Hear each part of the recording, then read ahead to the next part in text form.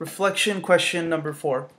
As you read through the Sermon on the Mount and think about Jesus' teachings in general, are there commands of Jesus that you tend to ignore or portions of his teachings that you find it convenient to overlook? Maybe you find a way to excuse yourself from having to obey him or find a way to understand them that relieves you of having to actually do what he says.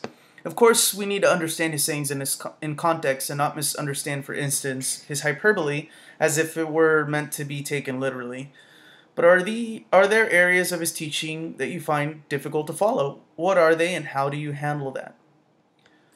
Blessed are the peacemakers, for they shall be called sons of God. Blessed are those who are persecuted for righteousness' sake, for theirs is the kingdom of heaven. Jesus' Sermon on the Mount unveils the very heart of kingdom living. He lists many assured blessings to the most unblessed maxims within their first century context. The Beatitudes juxtaposed against the virtuous life in the Greco-Roman world were radically countercultural. The poor, the mourning, the meek, the merciful, the pure in heart, the peacemakers, and the persecuted were envisioned as a way of being truly human according to Jesus' pattern. This view was thoroughly paradoxical because the virtuous life in the first century were for the imperial elites and kings engaged in the world's pursuit for power and strength. For Christians, this kingdom vision should compel us to remain faithfully present in the public sphere as peacemakers of another world.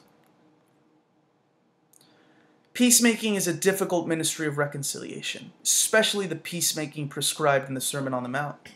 As a self-confessing evangelical Christian, it is easy to ignore genuine peacemaking because of a conversion-driven conscience. Evangelicalism has historically been driven by a dynamic decision-making and soul-saving fervor, and this has unfortunately affected the psyche of many Americans. I am included among this company of people, and I am one who is seeking to recover genuine peacemaking as a Christ-inspired action for the common good. In a post-industrial world permeated by war, violence, and systemic injustice, the church is called to embody peacemaking as an alternative form of being human. Of course, as Christians, it is difficult to do this faithfully and steadfastly over a long period of time. Peacemaking takes patience and long-suffering, and as Christians contending for peace in a world driven by conflict, it is convenient to overlook.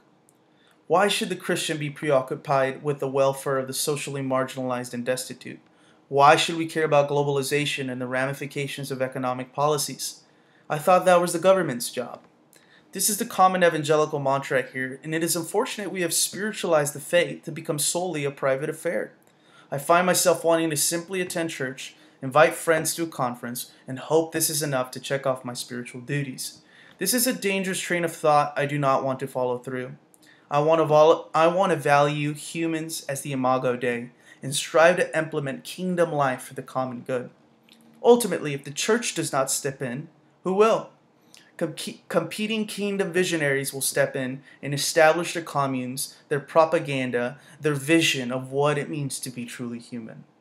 Peacemaking can be practical, but on a larger scale, we must rid ourselves of the harsh delineation between nature and grace, heaven and earth, spiritual and material.